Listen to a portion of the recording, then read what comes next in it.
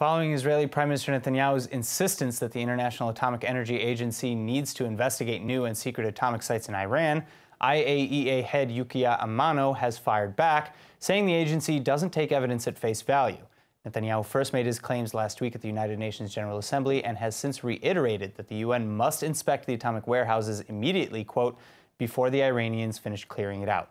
But in a statement in response to Netanyahu's accusations, Amano said, quote, the agency sends inspectors to sites and locations only when needed. The agency uses all safeguards relevant to information available to it, but it does not take any information at face value. All information obtained, including from third parties, is subject to rigorous review and assessed together with other available information to arrive at an independent assessment based on the agency's own expertise, end quote.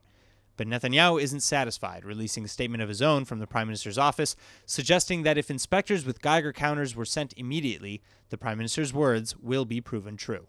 Meanwhile, as the UN and Israel go back and forth on these latest accusations, the International Court of Justice in The Hague has just ruled that the United States must lift the sanctions on humanitarian aid reimposed on the Iranian regime following the U.S.'s pullout from the JCPOA nuclear agreement.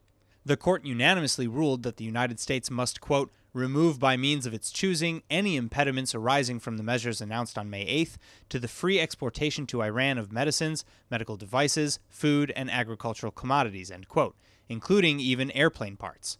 Tehran first raised the issue of U.S. sanctions to the International Court of Justice in July, citing a 1955 treaty, and in accordance with the ruling, the court will now hear Iran's case against the U.S. in full, during which time the sanctions on Iran are to be suspended. The ICJ rules on any issues between member states of the United Nations, and its decisions are final and binding. That being said, there is no mechanism or punitive measures in place to enforce these rulings.